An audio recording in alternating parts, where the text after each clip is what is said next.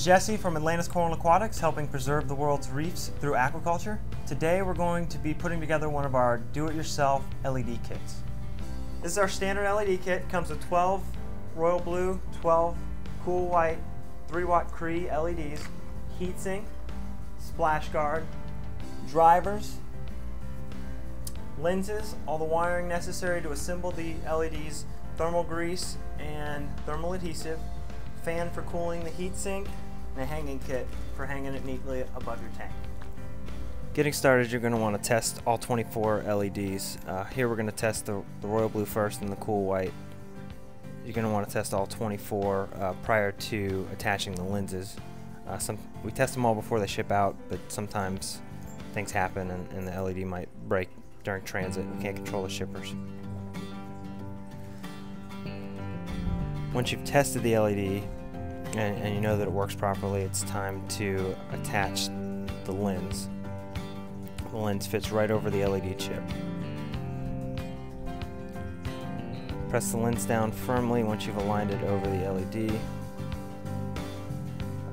This allows you to adhere the lens to the LED. You're going to want to mix the two-part adhesive. It's part A, part B. It's a 50-50 mix.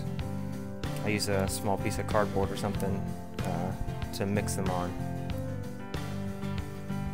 Once you have both parts of the adhesive on the cardboard, 50-50 like I said, you're going to want to mix it with the stir for about 5 seconds. Stir also acts as an applicator, so you take the applicator now and apply the adhesive to the lens on two sides. Allow the adhesive to dry for about 15 minutes.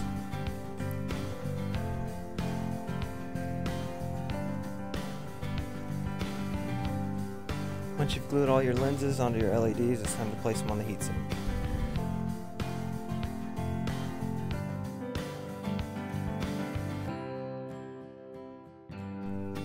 There's a few different ways you can place them on there. I just decided to go with an alternating pattern of blue and white.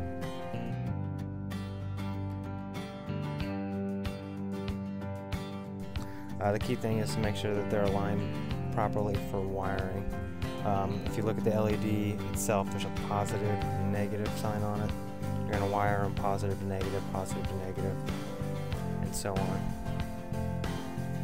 So when you set up your LEDs on the heatsink, you want to line them up so it's an alternating sequence.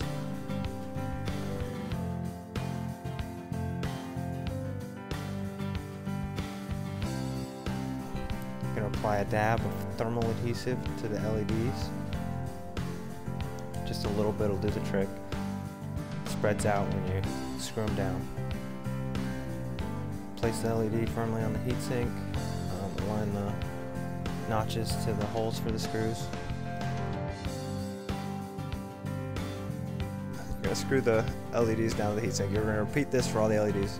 We did the blue sequence first to ensure that we wired all the blues to blues, and then the next thing to do is the whites.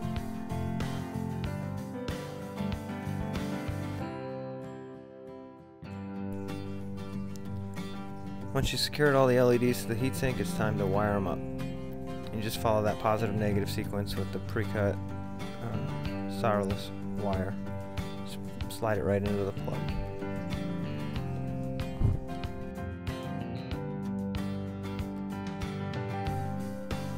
Alright, the key thing to make your LED string work is you have to put in the plug at on the very last LED.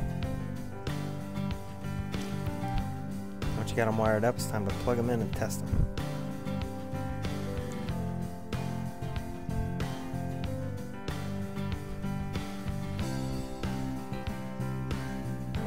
I'm going to repeat the exact same sequence for the whites.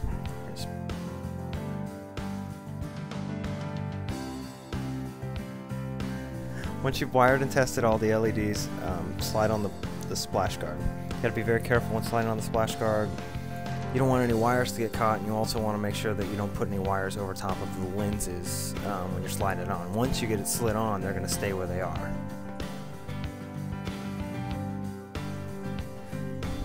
After wiring the LEDs, test them by plugging in the driver. I always find it best to plug the driver into the LEDs and then plug the driver into the AC power source. Testing the lights in this manner prior to setting up the fixture ensures that you have your lights wired properly. You can correct any mistakes you may have made. Use the T-slots on top of the heatsink to attach the fan. Again, test the fan prior to setting up the light over your tank to ensure that it works properly so you don't have to disassemble anything. Attach the Y-shaped hanging kit in a similar manner.